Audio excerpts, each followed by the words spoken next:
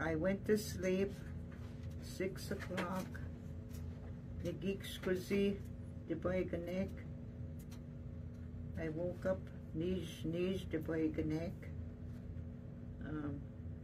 Niban, gegago,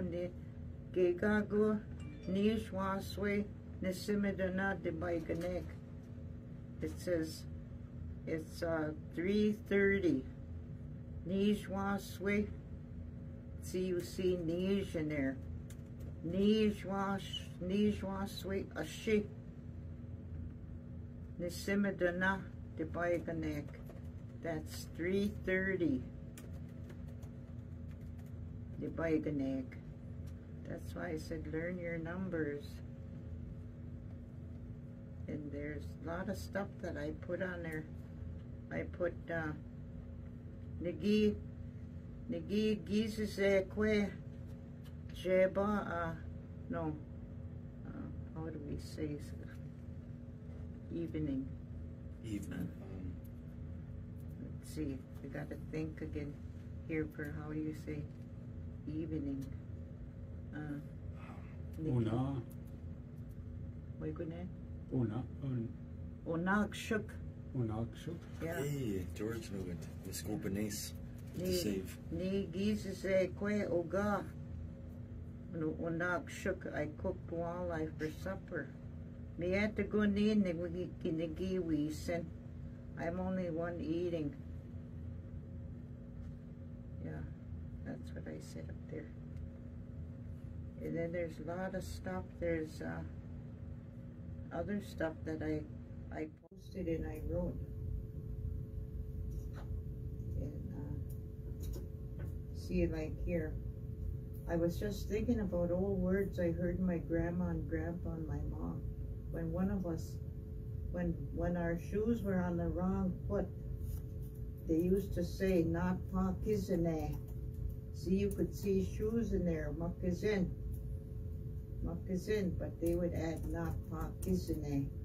You can hear shoe, makizin. Not pa is wrong shoe on a foot or nothing. Another word is, my foot is sleeping.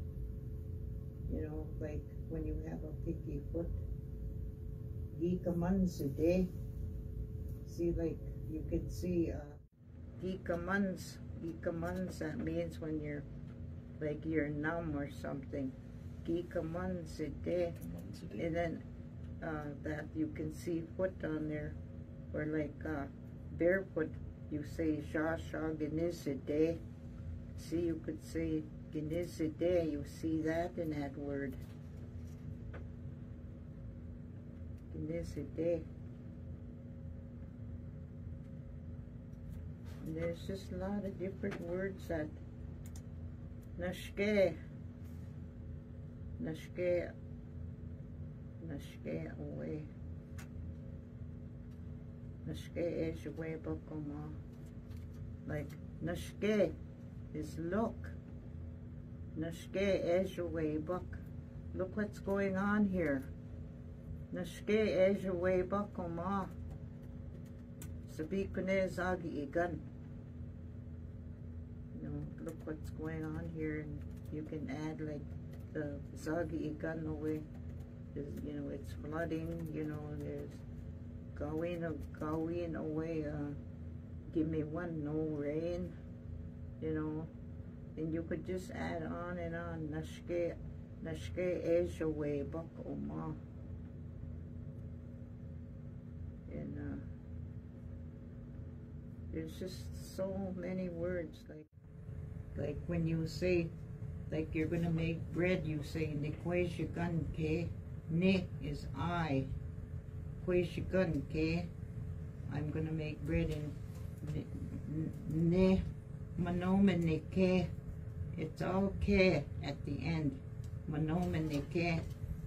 We're gonna make rice, you know, and you can use ka on the end of what word you're doing that with somebody. Like we're gonna make bread. In case you couldn't came in, you could say, you know, manomenike came in. They will see Manoman in there. I put on there, then another I used a word that was with the feeling word. How do you say happy? Jikendam nungum. I'm happy today. Nigi dana. Ningwa daswe dan kubidagan. I'm happy today. I have six great grandkids. Dan kubidagan are grandkids, great grandkids. Nish, see there's a number again. Nish gwimazan sug, 2 boys. Basic nish naswi niwin kwezan sug, 4 girls. And away binujiak them kids. Kita gikino umagug. I'm teaching them Anishinaabe when I'm teaching them how to talk the language. And then another word is ginsago, means it's up to you. Like say if somebody asks you, do you want to go for a ride? Or you say ginsago, it's up to you. Or you could say gawin, no. Ginsago, it's up to you. You want to go out? Ginsago. What about now? Gawin. Noon go? No. Gawin mashi. No, that's not yet. Bamapi. That's after. Well, not now, after. Oh, okay. Bamapi, not now, after. Yeah. And then what's later, pair? Nagach. Nagach. Yeah, Bama Nagach. Bama Nagach. Nagi Bombizamin. Wait till later. We'll go on a round. We'll go riding. Bombizamin. And then there's Gishpin. If is Gishpin. Wewe ni bimandisin. Kabe igikam bibandis. If you live a good life, you will live a long time. Gishpin is if. Wewe ni bimandisin. You live a good life. Kabe is a long time. Gida bimandis. You will live a long time. Gishpin wewe ni bimandisin. Kabe gikabimadis. If you could just get them sentences together, you know.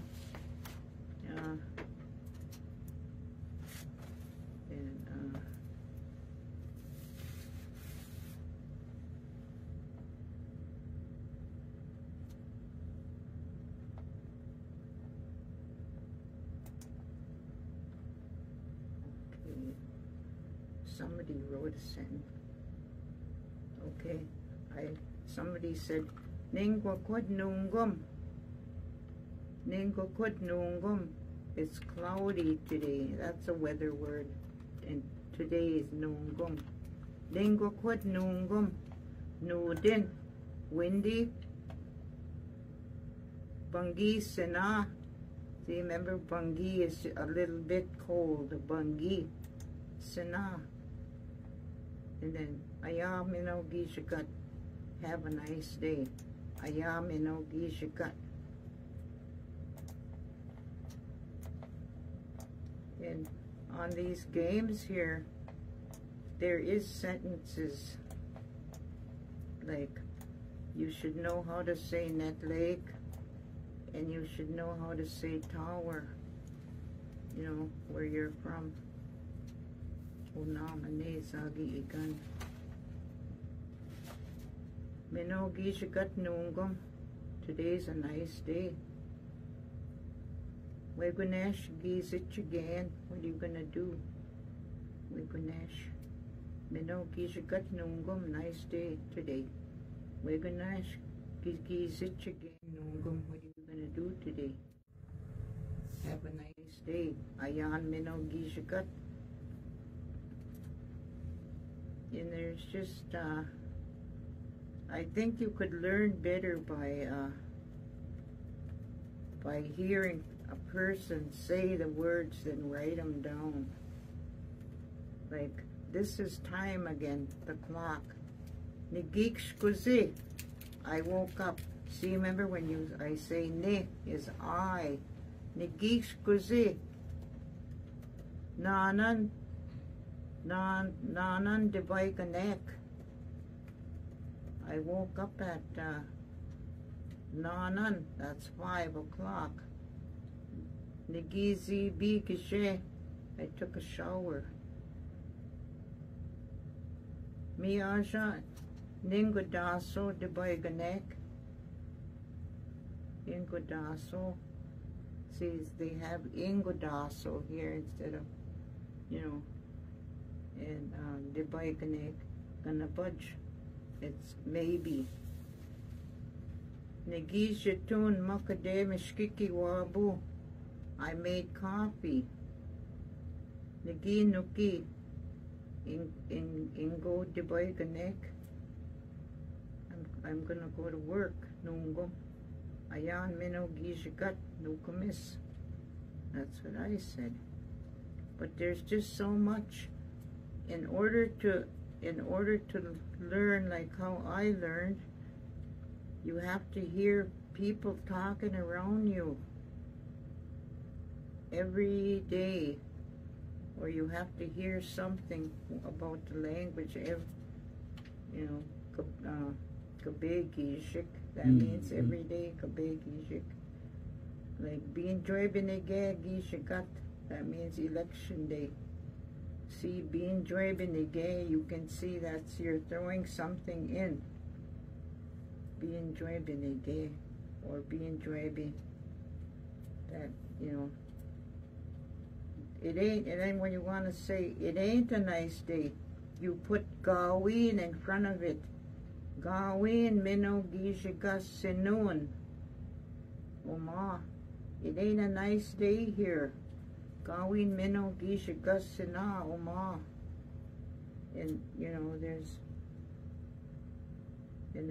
buju nij mino gisheb. Buju niji. Hello, my friend. Mino gisheb. Good morning. Anin eshi ayayen nungum. How are you today? Anin eshi ayayen nungum. Umbigisi. Noisy. Umbigisi.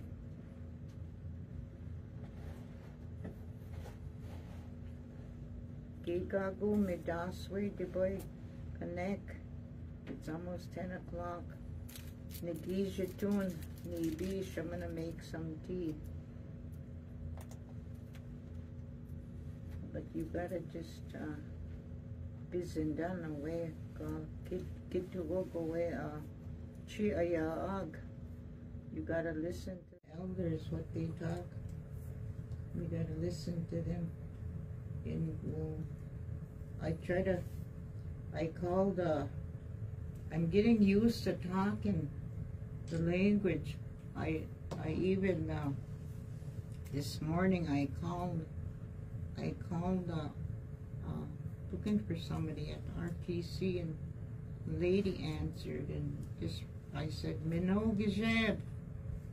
Hear that lady kinda, she didn't know what I was saying. I said good morning.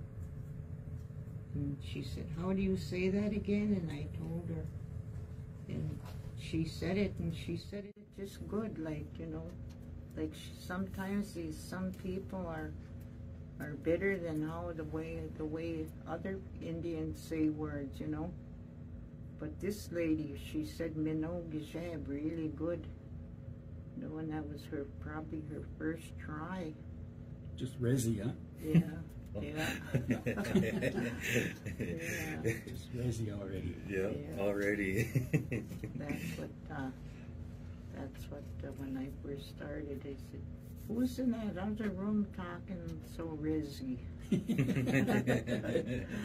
I was talking, they must just hear how Indians, their voices are different. You could just tell when Anishinaabe, Gigidu, Indian talking, Gigidu is talking, or no, Kidu is talking, is Gigidu. Gida Kidu Gigu, say something. That just Gida Kidu Gigu. Gigu is something, you know, Gida Kidu. Gida Kidu Gigu, Gin Nashki Benes. Talk a little bit? Yeah. Oh, okay. So, I've had something that's been burning on my mind for a long past couple days. Ni Nibi, no? Yeah, Nibi. Niki Naska Nibi. Okay. I asked him, is this my water? Minikwe ne? Kumis. Noon day, Minikwe, I'm thirsty.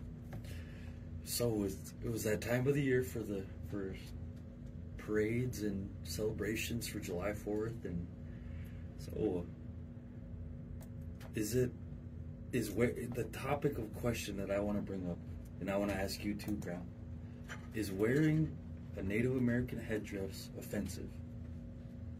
Question. No, if the Indians wearing it, then they you know, they should they could wear it. But if it's you know, just I don't see. But what I mean, okay, so I was, you know, growing up, you know, you're taught traditional things like, you know, only people of great immense respect are supposed to wear those, like fluent speakers, medicine, mashkikinini, a white doctor. Yeah.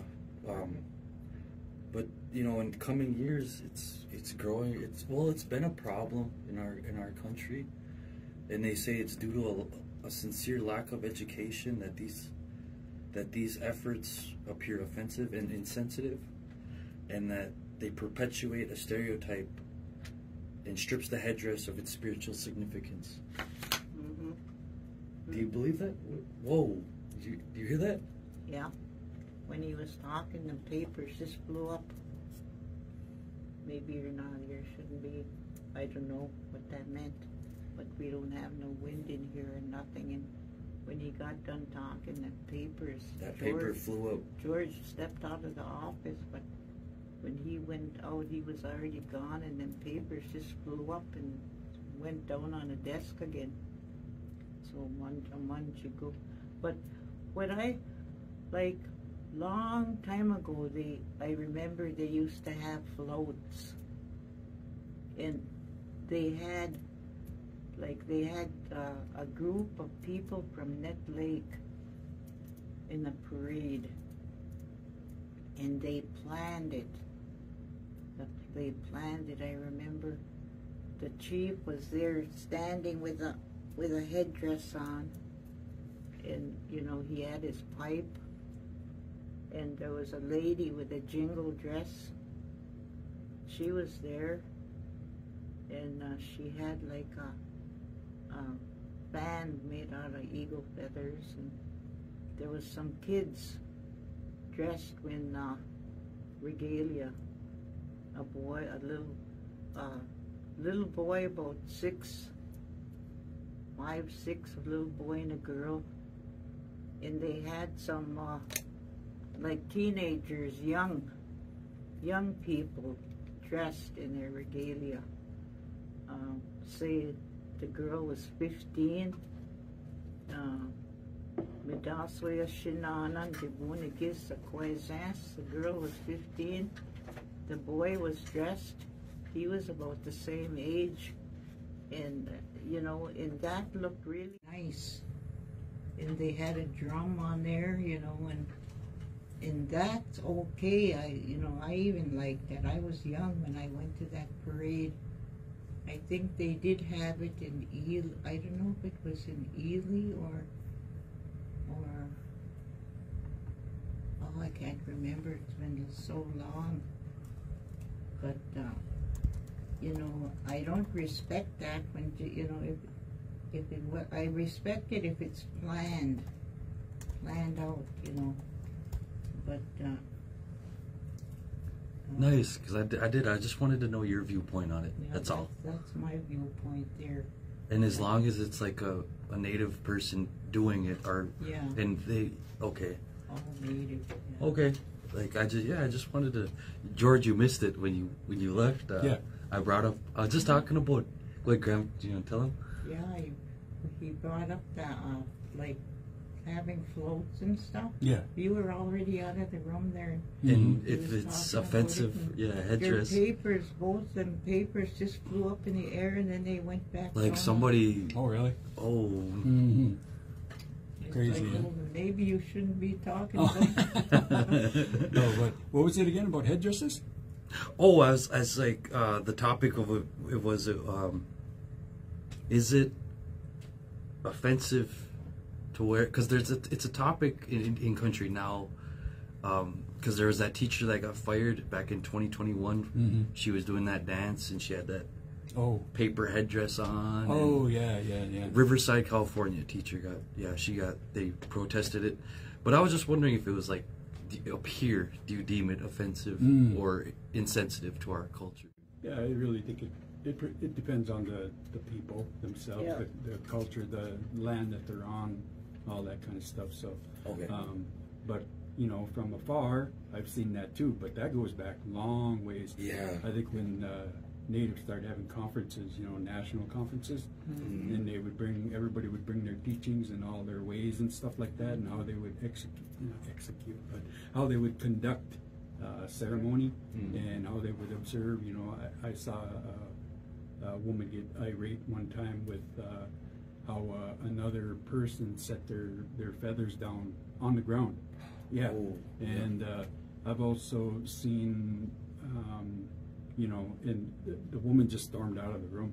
You know, she was like, "I can't believe this is, you know, this is, yeah." And it was, but you got to be respectful of the land that you're on, you know, and where you're at. I mean, here, yeah, we observe certain things, and that's one of the things that I've always been observant of, especially if I go to some other area. I guess you could even say, you know, like contest powwows and stuff like that. You wonder whether that's real or if it's, you know, I mean, I think we had one guy up here, Bowie Ladd. He talked a little bit about that, I believe, and he said something about, I remember like he would go and do exhibitions all over the United States. He was a pretty well-known dancer, lecturer, you know, and he would go out just as a young boy, and all through his life he's been like a ambassador, and so he shared a lot of knowledge on that. And I don't know if we still have that in our archives, but if you want to look it up, look him up, and he's kind of, I would say, the go-to guy, you know what I mean, about customs and about observances and different Native peoples and how they, you know, like today it's especially on like the contest circuit, contest powwows and stuff like that. For our other listeners that are out there, there's these powwows, and there's I don't know, different types of powwows, gatherings, I should say, not necessarily powwows, but a lot of people, different Native people gather for a certain ceremony, and not all of them are considered powwows, you know, even though we have people singing and dancing and things like that.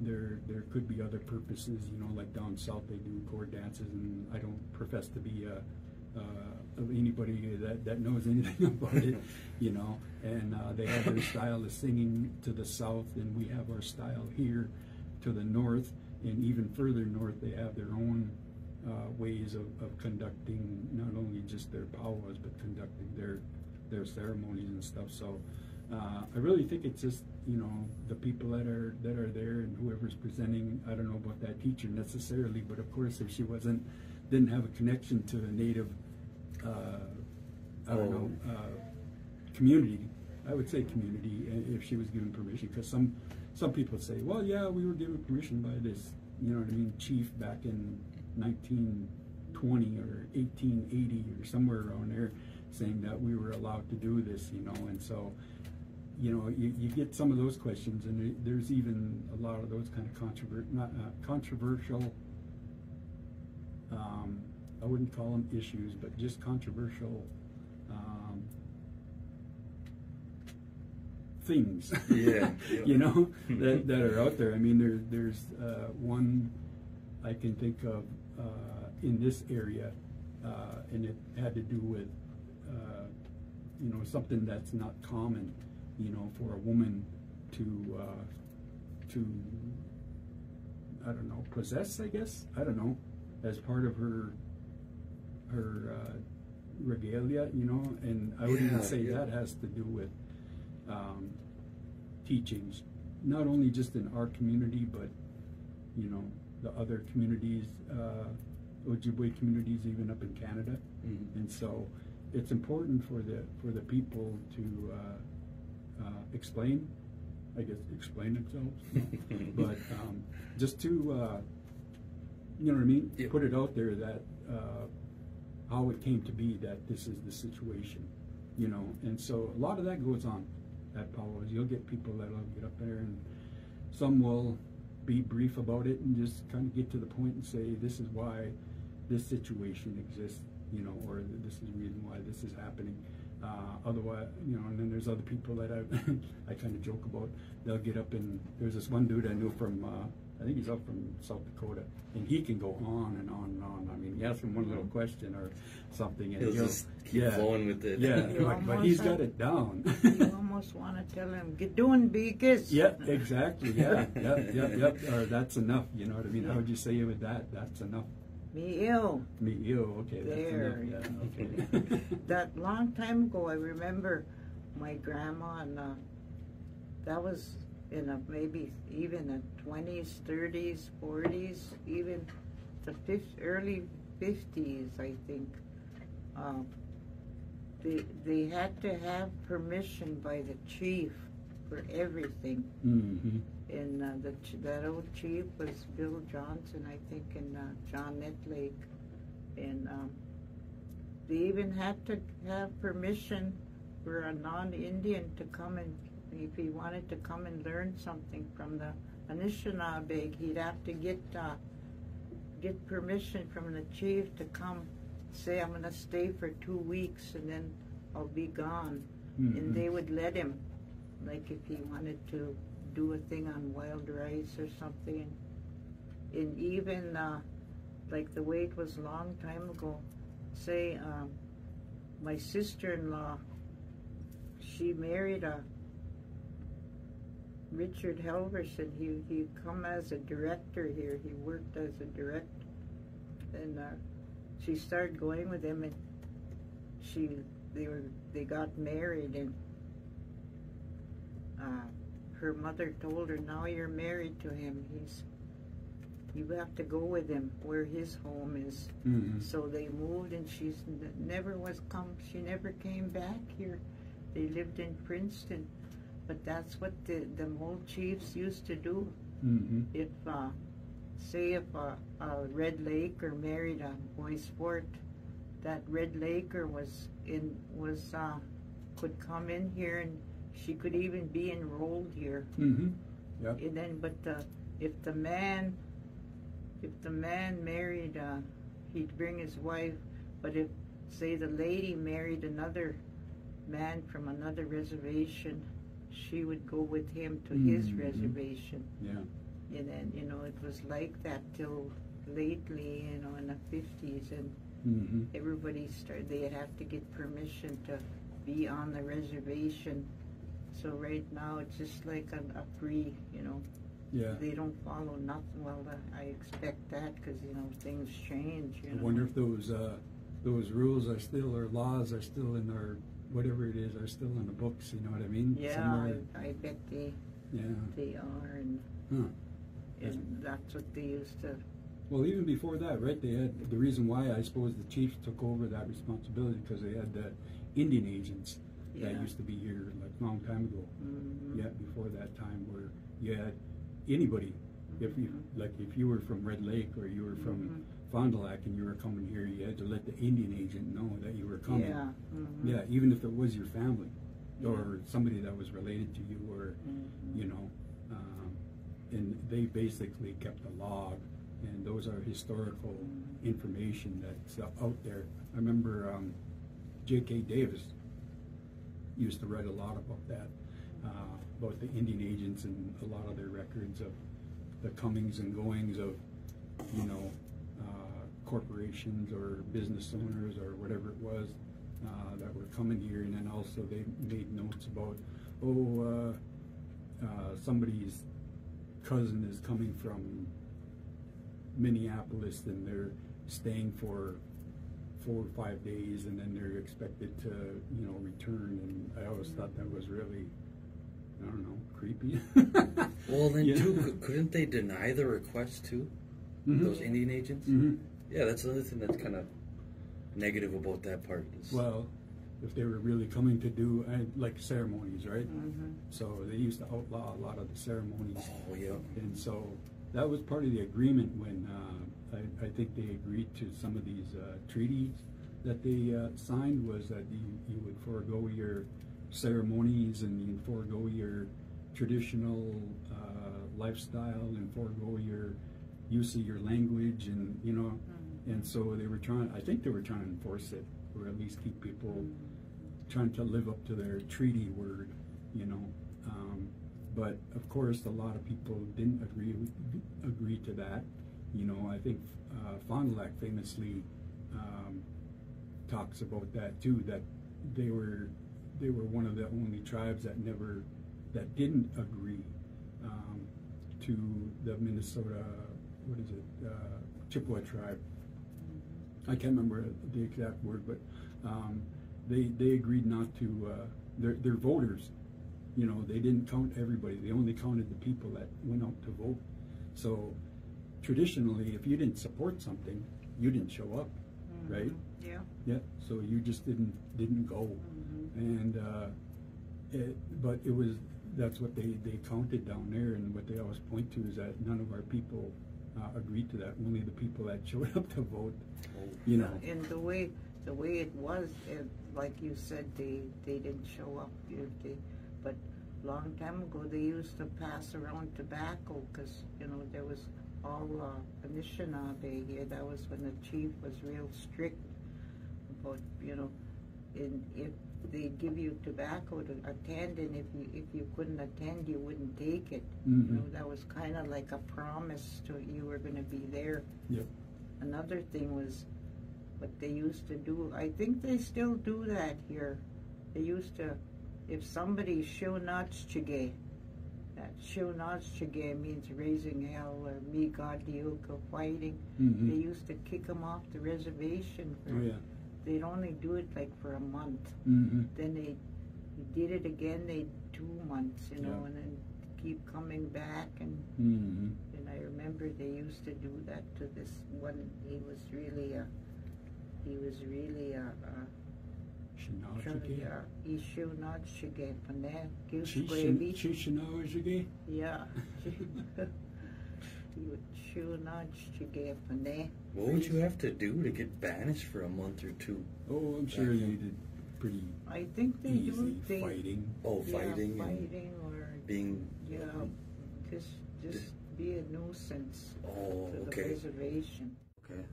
And I'm pretty sure they still do that. Yeah, I've heard. Actually, I heard somebody comment on Facebook. Oh yeah, they chased me off the res, yeah, or something like that. I'm still banned or whatever it is. But yeah, you would have to be, I don't know, deemed.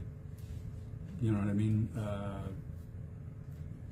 Deemed out of line or out of order for the community. Yeah. That's one thing they're still sticking by. You know, one thing, but they're not sticking by a lot of other things, you know. And so that was back in the day before the Minnesota Chippewa. Well, let me see, the tribal council, right? Yeah, it was.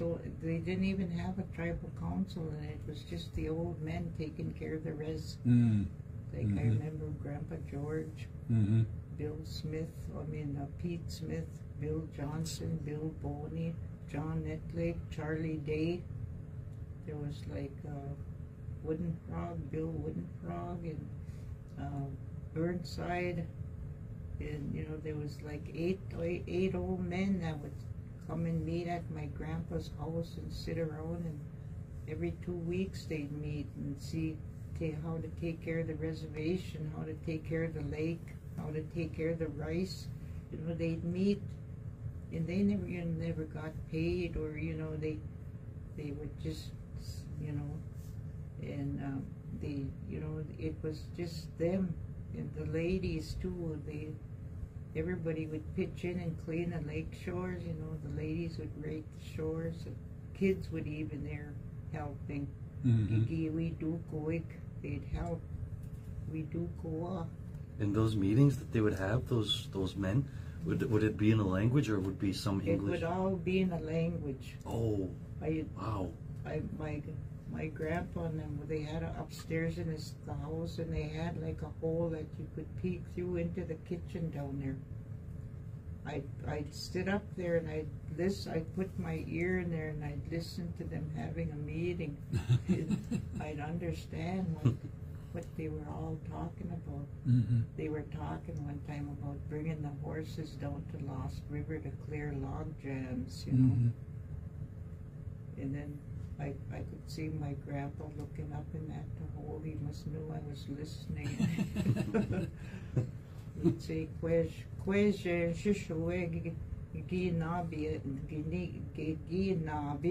he'd say, that old girl is looking here, he'd say. But yeah, you know, times change, and I hope, you know, we can get at least. That's why I'm trying so hard with the language. Just maybe a few will get it back, but what I know now is we have to get it back with the kids, the little kids, if we want it. Because the older people can't remember. They say, oh, I can't remember this word. It was just told to me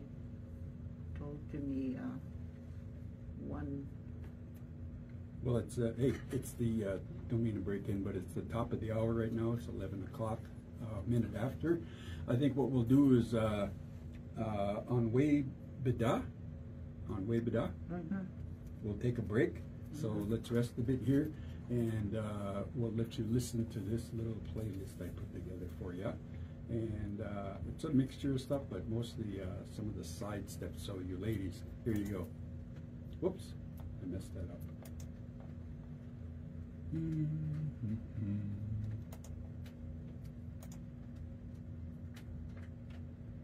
There we go. Some coffee, girl. You need some coffee, girl? Right. You want some coffee? You want some coffee, or else do you want another water? Nebish. Or some tea? Nebish. Okay. You could put some in a cup or something. I bought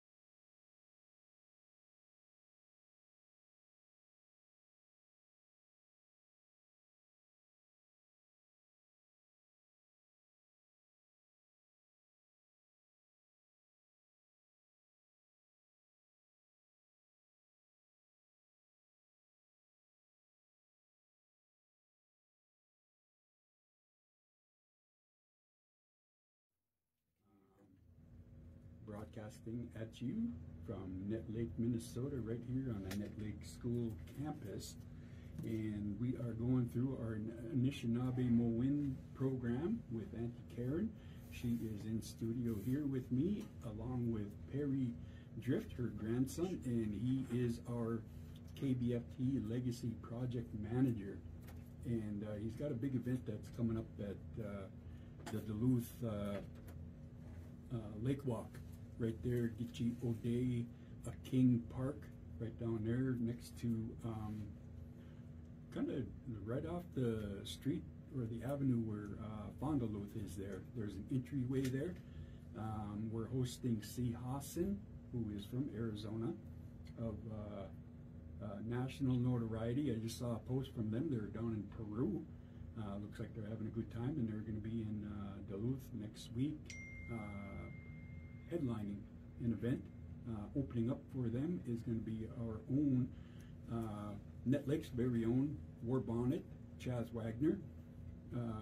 Chaz's band will be opening up and doing an hour-long set along with C. Hassan's set. They'll probably do some musical exchanges also. So come join us. It's a free event. We're inviting all of our Boys Fort band members that live in the Duluth area to come and support KBFT and show your, basically just show your support, because we want to do more of these events down there for you. And depending on how this one goes, yeah, we'll line up some more, as much as you guys want. And let's see you there, right? Fair? Yep, oh, for sure. Okay, what we're going to do now with the Anishinaabe Moine, we're going to cover the material that Perry prepared for us today for our language segment here. Him and Auntie Karen are going to go through their material, and I am going to be quiet. Gage Wanuk Ani Shanset the Bikenek. Midas, let's see. Midaswe Ashibe Shik, the Bikenek. Midaswe Ashibe Shik. No, how would I say this? 11:10. 11. Midaswe Ashibe Shik, Jibwa, is that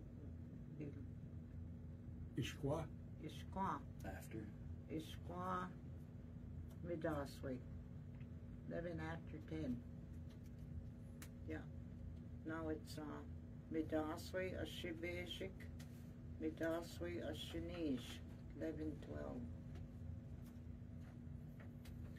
So I'll just go through the word list for 1 o'clock all the way to 12. Yeah. And Yeah. Basic de Bikenek, 1 o'clock. Nijo de Bikenek, 2 o'clock. Niswe de Bikenek, 3 o'clock. Niwin de Bikenek, 4 o'clock. Nano de Bikenek, 5 o'clock. Ningodaswe de Bikenek, 6 o'clock. Nijwaswe de Bikenek, 7 o'clock. Nishwaswe de Bikenek, 8 o'clock. Jangiswe de Bikenek, 9 o'clock. Midaswe de Bikenek, 10 o'clock. Midaswe Ashibasic de Bikenek, 11 o'clock. Midaswe Ashinij, 12 de Bikenek, 12 o'clock. And if you see on the left of the page, you see the word for a watch is the bog is a swanense.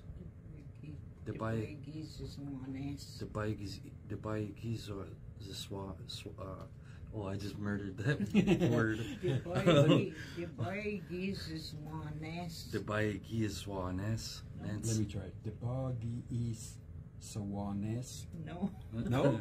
The baigis is swanense. Oh, the baigis is swanense. Not the baigis. No, you got me off. The baigis is swanense. The baigis is one. Geese is one. The baigis is swan. Geese. The Baigis is Swanes. Oh, the Baigis is Swanes. The Baigis is Swanes. You don't say Jesus. You Oh, say Baigi. the Baigis. The Geese? Baigis is Swan. Geese is Swan. The Baigis is Swan. No, the Baigis is Swan. The Baigi. No, you don't say the Baigis is Swan. Geese is Swan. Geese is Swan. Yeah, Geese is Swan. Geese Don't is say Swan. geese is Swan.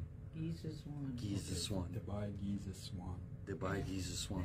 Nas. The Nas. Baigis is Nas. The Baigis is Swan. The Nas. Baigis is Swan Nas. Yeah. Okay, the Okay. Baigis is Swan Nas. That Nas at the end is a little tiny watch. Mm-hmm. Small, Nas. you know, Okay. clock. A small, in other words, a small clock. The Mm, Baigis okay. is Swan Nas. Okay. You're going to have to practice Definitely. your watch, your little. I gotta get that sound effect in there. No. Yeah. It's like a up. Yeah. Yes, a up. Yeah. That's the Resi version. Yeah, No. yeah, where you have to raise your shoulders. Yeah. Yeah, there's- All right. Well, anyway, that's what we got for you today for our language material. If you want to look at it and enjoy it and maybe download it, you can go to our Facebook page and you'll see it right on our Facebook. So check that out. You can ask Gigadoin meanwhile. What should we talk about? Gigadoin. I gotta bring it up. That paper moving is still on my mind, and then it's happened before when we were doing that Boppy Dewin series a month ago, 2 months ago. I was here by myself, and Marty's chair, somebody sat in it, but I was the only one in here. It was like 7 o'clock, 7:30, and then there was another instant where somebody threw something in the garbage, but it was, you know, when you throw something in the garbage, you hear it hit the side of that can. It'll make that little. Yeah. That happened too, and then now that paper moved right in front of us. Yeah, we're surrounded by spirits. Yeah. Especially, I think, yeah, at night too. The bikat. Because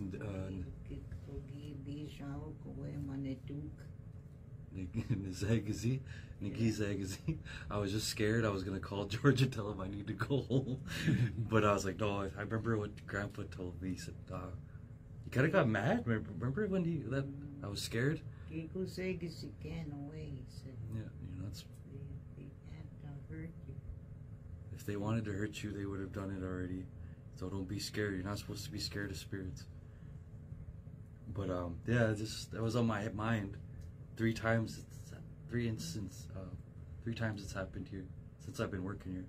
Yeah, you hear all over. I hear them too at home.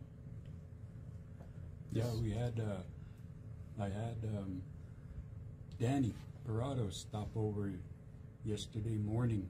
They might be at my house right now, but they checked on my little garden, my gitkigan, and it wasn't doing good. I don't know if I have my great grandfather's farming genes, or my green thumb is a little stunted, I think. But giving it a try, they're going to come back today, and they're going to kind of till my soil, and then we're going to add some black dirt to it.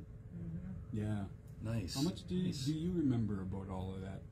About Grandpa farming and... You know, back where Strongville is, there's still a machine back there. The machine they used to pull up they used to drive it, or they had it, I think they had horses hooked up to it. Yeah. and they, right by where the RTC is now, there was a great big pinene garden, potato, Mm-hmm. and they used to till that up with that machine. Mm-hmm. You'd see all the dirt and stuff, but they used to, and that's where they planted their potatoes. Mm-hmm. And that's funny, nobody will come and get that machine. It still looks in good shape. It's still back there. Yeah. Yes. I remember, I think we used to sit on it when we were kids, and then, yeah, I remember that machine being down there. It's just a ground, I don't know what they call it, plow, not a plow, but it Like tills the land, right? Yeah, it just rips up the land. And, oh, man. You know. And our grandpa had a lot of help, like your grandpa Louie and Uncle Bill and all these, Herbert, they'd all be helping and plant the gardens. Well, you had a lot of help then, A huh? lot of help, yeah. Yeah, because what I try to do is I try to start seeds. I mean, I don't know if I'm doing them right, but I kind of went off of what I would assume, you know, plants need, which is soil, you know, or good soil and sunlight and water and, you know, maybe a little bit of warmth. But I'm hoping these new seeds I have, by the time the kids are done, because she brought over, let me see, I think it was little Terrence Boger, Latisse Strong, and I'm trying to remember the other girl's name. I think it was one of Muriel's granddaughters. And they came over, and they were helping her. So I know she's got some little helpers with her, and I know that Terrence, he's been running around helping her operate the tiller and that, being the muscle. So, and they said they had some other gardens to check on, but yeah, I just kind of gave them my little viewpoint on, you know, why I'm trying to garden. I said, I was telling them about Strongville and, you know, how our family used to sustain their food, you know, food sustainability, and that's kind of what Danny's program is all about, is about teaching our community members, you know, to provide, or at least be able to grow their own food, so they don't have to make those multiple trips to the town. I often wonder how, if it didn't rain, I never seen them water the gardens. Like they had corn on a cob. Mm-hmm. They had right where the ball diamond is, there was a great big long cornfield, and then pinene, corn and potatoes, and they probably had more gardens, but it was too young. But I know we'd pick potatoes, we'd make games out of it, and we'd have to help make hay for the horses. You know, they'd cut hay, and we'd all go gather up hay. And because my grandpa had 3 horses, and Mm-hmm. you know, we were just kids, but I don't know. I never watched them plant. I just watched them till the ground up, you know, for the seeds or whatever they. Mm-hmm. And then my grandma and them would pull weeds. Grandma and her sister, and I suppose Ruby, my mom, and all of them, all the daughter-in-laws. Oh yeah. Get the gardens and our vegetables. That seems like they would be busy all day long. Yeah, they were. Clara's mom would be tanning hides. We'd be helping her. Mm. And they'd be canning. They'd even can ducks. Oh yeah. Blueberries. Uh-huh. You know, they were busy. Well, we must be getting close to what? Strawberries? I heard Yeah, Vera went and picked some. Oh yeah? She picked like almost a cupful. Mm. But she said the blueberries weren't Gawin mashi, not yet. Mm. Gawin is no, mashi is yet. No, not yet. How much rice would George's grandpa and then your uncle and grandfathers get when they were doing farming. But how much rice would they usually get a year? That the lake was so full that sometimes they go out 2-3 times out on the lake and come back with canoe fulls. Wow. I see. Could you imagine that? Like that the whole outside was their farmer's market, their grocery store. Yeah. That's awesome. They used to dig holes in the ground, and that's where they keep their monomen Mm-hmm. in the ground, underground. Yep. Oh man. Was there a limit back then, like how the how much deer or deer meat they could get, or? No, there was never a limit, even on the rice. You didn't have to pay to go get a license, or they didn't. You know, even me and George's dad went out there. We were only 11 and 12. He said, "I'll give you more rice if you paddle." So there I was struggling, paddling him around out there. He was knocking. But yeah, we were 11, 12 when we started going out in the lake. But we couldn't eat rice either until we had a first ceremony. Then we'd get to eat our rice. Everybody would put in some for gapizige. That's parching, gapizige. And then, you know, they would bawishkam. That's jig the rice. They would bawishkam. Bawishkam. Then they would new scotchige ban. New scotchige. New scotchanagan was Basket. basket. New scotchaga. New scotchanagan. New scotchanagan. So you could see a nagan in there like a dish. And that's what they would be making right now, right? They Mm-hmm. would be peeling the bark already Yeah. and making the Making- baskets yeah. or anything else. They'd be making paddles and knocking sticks. Probably they would have started in early June, Mm-hmm. making paddles and patching up boats, and that's what we used to keep a big can of patching in a garage, and it was made out of pine trees. You know that sticky stuff you get out of a tree where you can take a safety pin and pick it and it'll come draining down. Mm-hmm. My grandpa used to make patching out of that. Mm. It's almost like sugar, making sugar, hanging something on there to catch all that sticky stuff from they had an Indian name for it. I can't even remember it offhand, but it turned black after, and he had it in a big can about that big, and me and Clara went in there and we took it, and it was like silly putty, or it would stretch. Like gooish? Yeah, like it would look.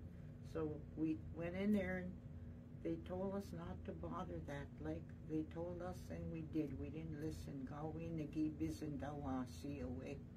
Ninukumis, numishumis. We didn't listen. Anyway, we each took some and we chewing it like gum.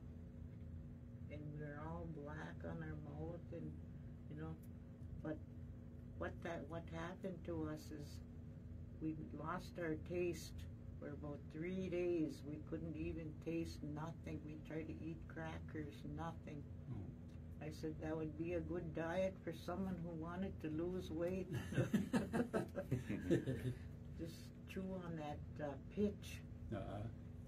And, you know, that they would go patch boats up with that, and you know, use it. Even they'd use it for the house, the roof.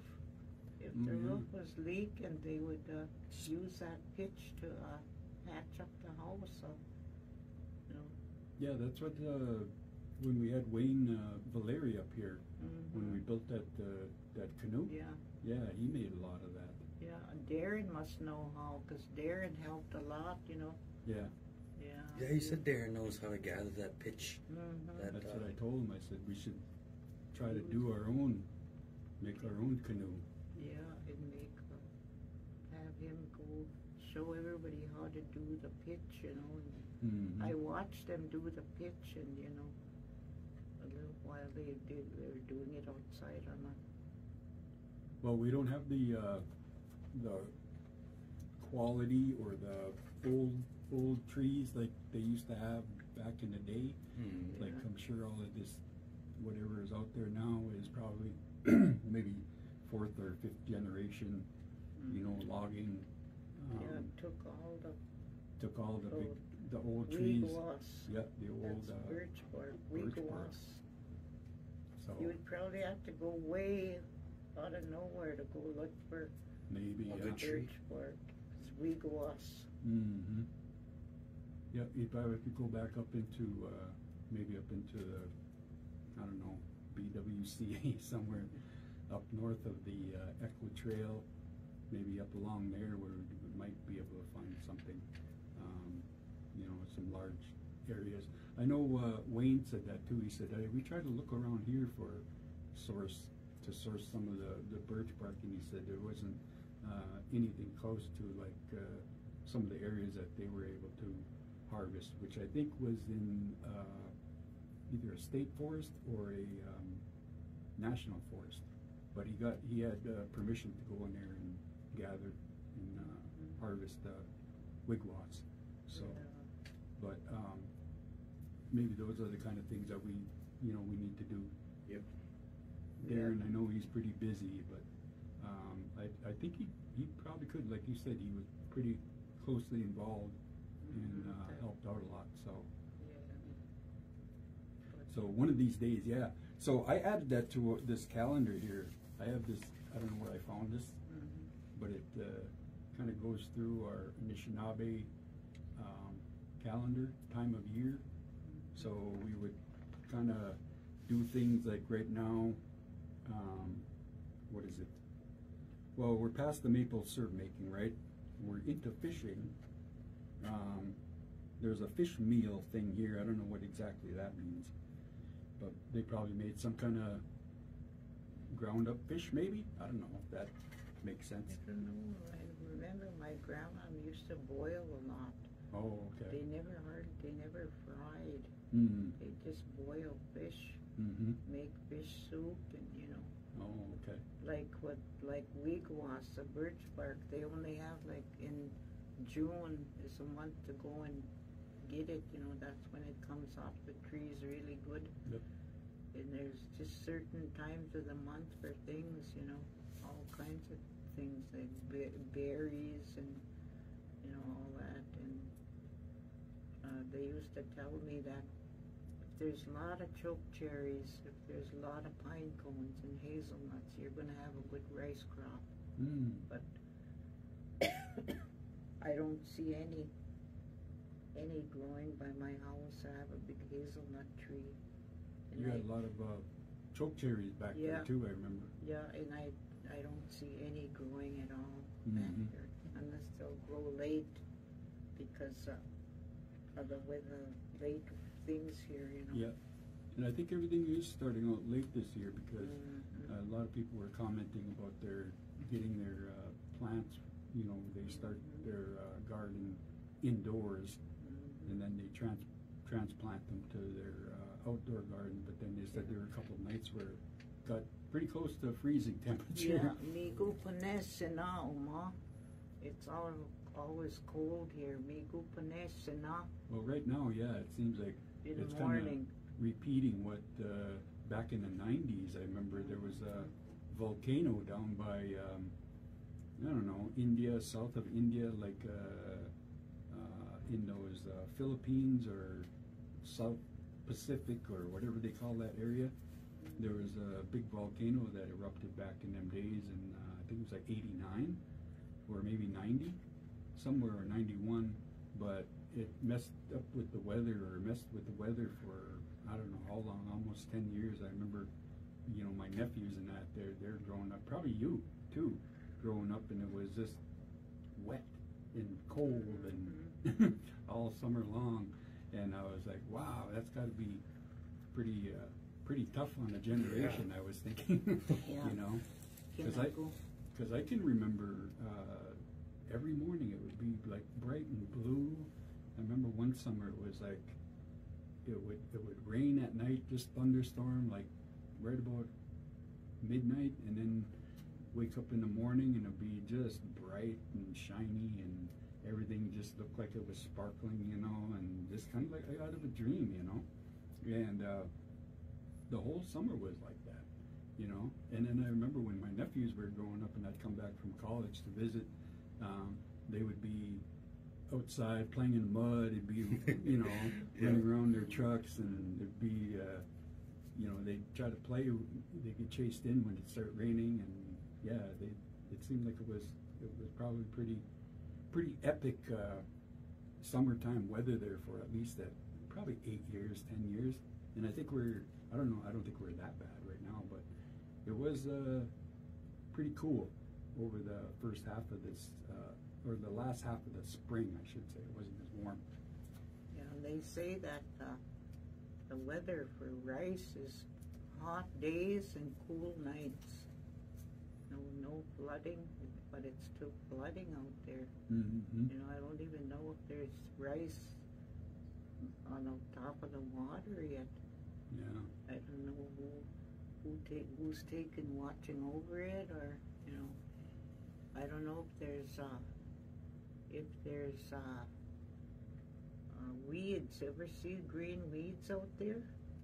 There must be past eating. We try to go and look for them weeds that are with squidge, but there was none. Mm.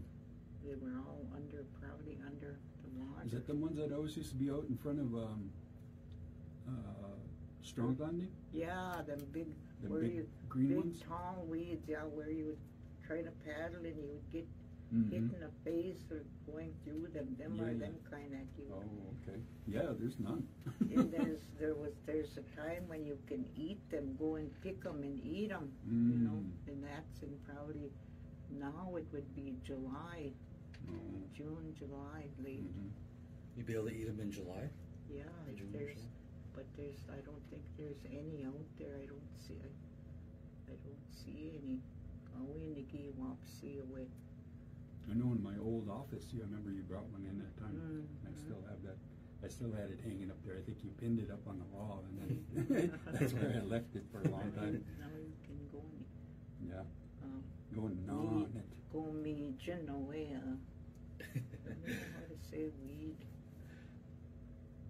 When you said you would Clara weren't listening, did you say Gawain a Bizendawe si? Oh, we didn't listen.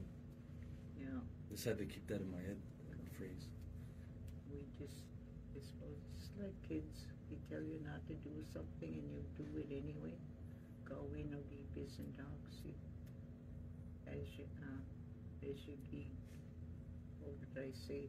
When they tell gi de Bajamu, when they tell us something, we don't. Gawain Bizendawe si, we don't listen. What about you said tanning hide? Clara's mom used to. She would be tanning hide. Wawaske shiwian is a deer hide. No, is that something that they would have? Well, I suppose they would have had to gone out and harvest the deer. Yeah, around June. Yeah, so they would go down the rivers, right? Yeah, they would go down and paddle down the rivers, and they'd get go shoot a deer, and then that's when the meat was nice and tender, and you know, and then they would keep that hide, you know, fresh and then I suppose you could just stretch it out right away. Yeah, you could soak it in a tub and get, you know, get all the hair up there. And I remember Grandpa talking about that. He said they'd only send him out there with 3 bullets. Holy man! I said, now these young guys nowadays will take old box full of shells. Yeah. I don't think anybody goes down the river now to hunt in the summer. I still have a picture of me and my dad. I remember that was one of the more memorable times that we went out and hunted, was out on straight at Wood Duck, yeah. And like you said, you just go down the river, and then all of a sudden, boom, there's a deer, and then you. I remember I was expecting that rifle to kick kind of hard, and I overestimated how hard it was going to kick. Oh. I almost splashed in the water because I was trying to anticipate that kick, but while I was standing up. But yeah, it was an adventure, and especially getting that deer into the canoe, and yeah, that was a fun one. Auntie Ruby and Angela and Morrison used to go hunting down the river. They looked like two little men. Oh, yeah. Because they were both short and chubby, and they both wore straw hats, and they'd come back with a deer. What? Wow. Two little ladies. Uh-huh. They'd go all the time. They were good best friends, and they had to have been in really good shape to carry that, go hunting and carry that deer by themselves. I went out one night with Lester. We went down a wood duck trying to get a deer. He shot one, but we couldn't find it. We went back the next day to look in the daylight, and we not too far from where we looked at it was all bloated, and because the summers were so hot, and we just had to leave it there. Well, how about the kids? Are they ready? Are they aware that we're going to do a story? I told them, I said, I didn't tell them today, but I don't know if they're ready. You want to run over there, Perry? Just let them know that we're just going to do a story. About 5 minutes here. Yeah, about 5 minutes. Just tell them we're going to do 11:45. We're going to do a story and a little teaching. Okay. Tell Wendy. Wendy? Yeah. Yeah, that was. I used to like the summers when they would be able to go hunting any place, and and was that like almost like an everyday thing that they would have meat coming in and and then but in the winter too, JS and all his friends would go on a big camping thing, and they'd take snowshoes and they'd walk across the lake, and then they would go hunting. They'd be gone for 2 nights or something, and they'd come back with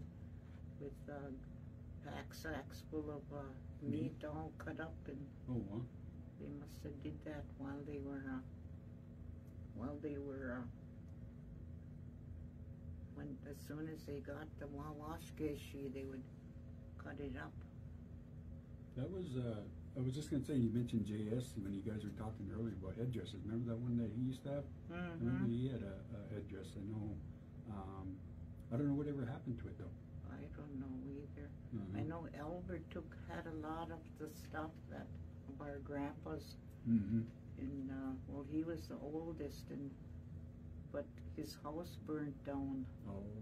And I think everything burnt in his house. Okay. So could be. He had I should ask Ken about that. See what. Yeah. He had a lot of pictures of old, I think then Phyllis too took a lot of pictures. Oh yeah. Phyllis and Muggs. They're in the tree lab. I think they're listening. Okay. Oh, okay. Well, that's good that they're set up and listening. Awesome. So in about 2.5 minutes here, we'll get into some story time. In the meantime, let me see. We're just talking about summertime activities and what Auntie Karen can recall. How far did you guys go for like berry picking and stuff like that? We paddled down Lost River or Wood Duck. We never went down Net River. I don't know why, but mostly Lost River. That's where we all went to camp. There'd be everybody down there, like Good Skies and Drifts, Jimmy and Ida with their kids, and Ray Drift and Jesse and my mom and Ruby and Louie and all of us. It would be just like a little Indian camp over there. Everybody had wigwams or just something to sleep under or something. There'd be a lot of fires there going, cooking, and we always can't by a river. Right by, close to the river, I suppose, where we can get water. Nobody ever swam though, because I don't know why. None of the boys swam. Maybe it was too deep. I don't know. But Cold. We go and get water to wash up, you know, and we haul them by pails. And we couldn't beat Timshki. That's lazy. Yeah. We had to all pick, and then we would eat, and then eat by open fire. And food was good. Sometimes they'd kill a rabbit or something, and we would eat, have kwejiganabu, rabbit soup, or you know, and it was just like in old Indian camps where how they must have used to live long time ago. Yeah. Yep. We didn't have nothing to play with out there, no toys. The boys would make slingshots, but Louis used to bring some stuff for them to do, like rubber and all that. But that was... Well, I think we're at story time here. I hope all the kids are gathered around there over by the Boys and Girls Club, and Auntie Karen's gonna share you a story and some teachings along with it, and go ahead then. Okay, bonjour binujiag, nukamis indigenicas, sabikone zagi agan indun jiba, adik nidu dem, Minogijeb, good morning, Minogijeb, Gidab Izindawiyok, you should listen. So Namadabin, Bizan, Bizindan. Namadabin, sit, Bizan, be quiet, Bizindan, listen. Well, there's it's July already. It's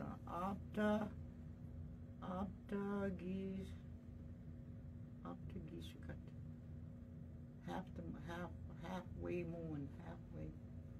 That's what it means. It's half the year, or half.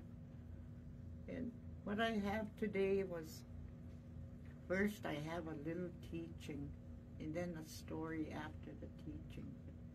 Today we're going to teach some about numbers, little bit numbers, and some animals, and just three words so you can remember. We're going to do basic, nish, niswe, niwin, nanan. Some of you might be able to count to 10. I don't know. Basic, nish, niswe, niwin, nanan, ningadaswe, nishwaswe, nishwaswe, jangaswe, midaswe. That's 10. Midaswe. But that's what, then we're going to do some little bit animals, like the animals that are out now is makwa. You know what a makwa is? Makwa. Shishib is ducks. Shishib. And migizi, eagle, migizi. And asiban, a raccoon. And what's another one I can think of an animal? Gigu. We're letting the animal, but that's a fish. Gigu. So that's five animals. Dog. Animush. Yeah, a gog. Porcupine. Everybody has an animush. I don't know if you know your clans and how many have Indian names there. If you have an Indian name, raise your hand. And you know how to say cat. Gajiges. Gajiges. Animush. And when you meet somebody in the morning, when you come to Boys and Girls Club, you say, Bonjour, Niji, Minogajab. Hello, my friend. Good morning. Anineji Ayayan Nungum. How are you today? Anineji Ayayan Nungum. How are you today? And there's just a lot of stuff that that you can learn when your young minds can take up a lot of learning, and you will remember them when you maybe, like say when you're about 12 or 13, maybe one word will stick in your tiguan. Tiguan is your head.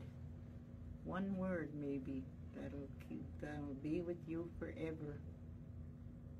And I was trying to think of some stories.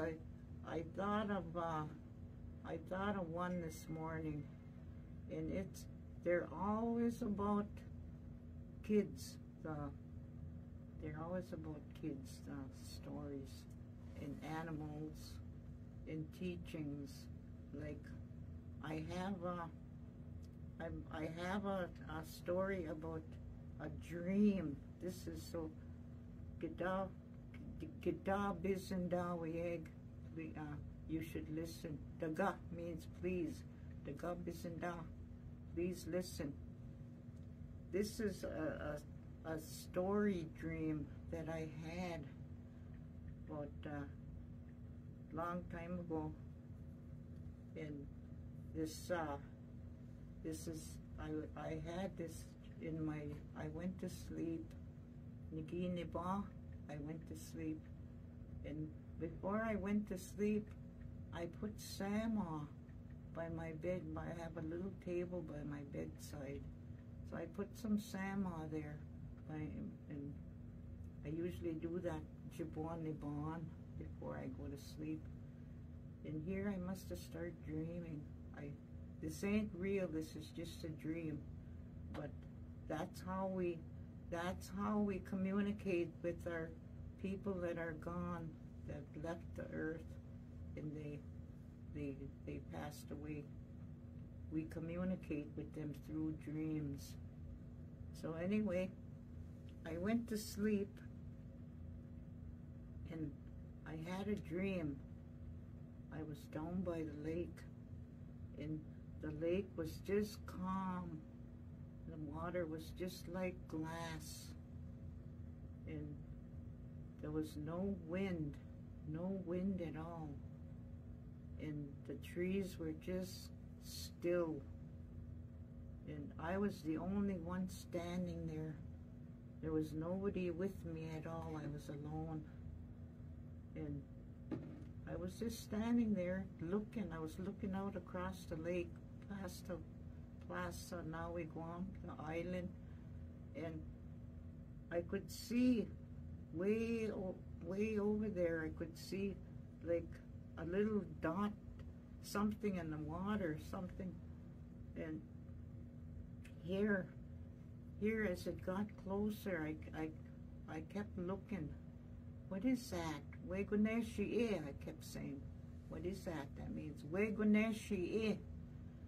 And pretty soon, that person was in a G-mon, a boat, a G-mon, and it was a little kind of like a mini boat, small in size, and whoever that was had a little bitty paddle. It looked like a little kid paddle, but it wasn't. It was a real. I could smell the cedar from that paddle, like somebody just got done carving that paddle. Abui, that's how you say paddle. Abui. And then I could smell the wigwas on that G-mon. That wigwas is birch bark. G-mon is a boat. I could smell that. When he got closer, that person wouldn't look at me, but he turned the boat around, and I knew who that was. Then I knew who that was right away, because he wouldn't look at me, but that was my husband, who passed away. He recently passed away and went to the spirit world. And I knew what he wanted me to do. He wanted me to get in that boat with him. Jimon. Kitabusin away, Jimon. I was thinking I should get in that boat. And then I tried to get in and climb into that boat, but it was too small. So I fell out into the water. Then I got back up and I tried for the second time. I fell out again. Finally, the third time I tried again, same thing. I fell out into the water again. Pretty soon he took his paddle and he started leaving. He started going without me. I wanted to get in and go with him, but I called a guy, a medicine man, the next day, and I told him. He said he wanted you to go with him. He wanted to take you where he is, to the spirit world, but if you would have got in on that fourth try, he said, he would have took you with him and you would have died. He said, you would have been in book. He said, but you didn't. He said you have to stay here for some reason. He said they want you around here for I don't know what reason it is. He said, but you got to think of it. He said, and I told you before. He said when we were having a funeral. He said, I told you before that your husband was going to try to come after you and take you with him because he didn't want to leave you behind. So I said, oh, okay. And I was thinking of that. I woke up, I woke up and I was sitting by my bed and I was thinking about the dream I just had. That means dream, Boachige.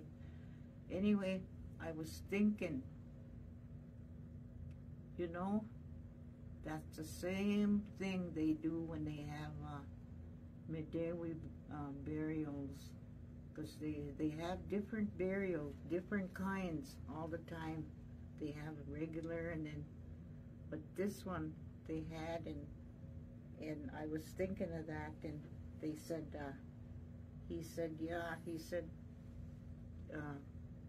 when you make, because I helped my daughters make, he had to have a traveling bag to take with him when he went. And in that bag we put, it was little white, almost looked like a purse or a backpack. It was white, wapskisi, white, wapskisi. And we put in that little bag, we put one tea bag. We put a little thimble in there, a little sewing thimble that had two little handles on there, and that was where he could cook something. It had to be small. It couldn't be big. Everything is small that goes in there. Then I put 2 kernels of wild rice. I put 2 blueberries. I put a comb in there, a small comb, a small pocket knife, and then in some tobacco, I put it into a little bag, like a little tie, and then I tied, when he was ready to go on his journey, we put it around their neck so they can, and then you also have to, I also put a little bitty, tiny blanket in there, like a small throw.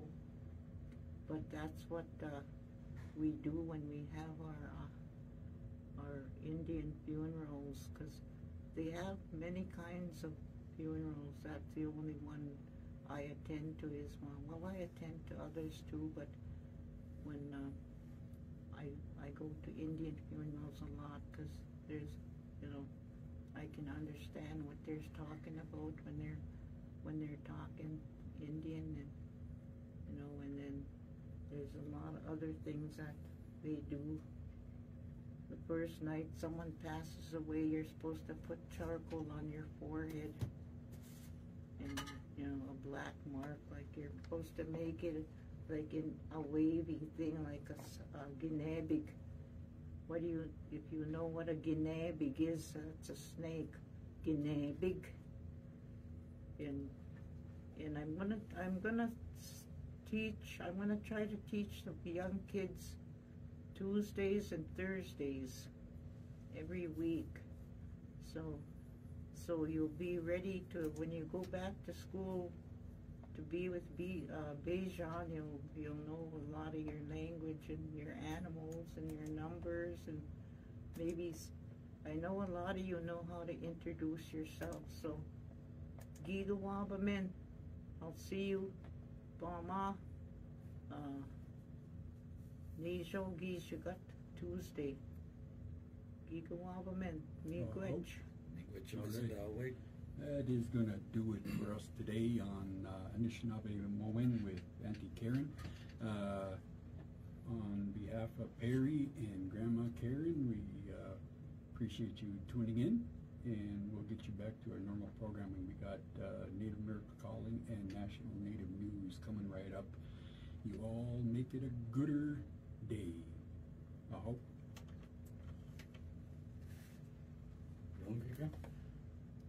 Going machine, not yet. Going machine, maybe book the day.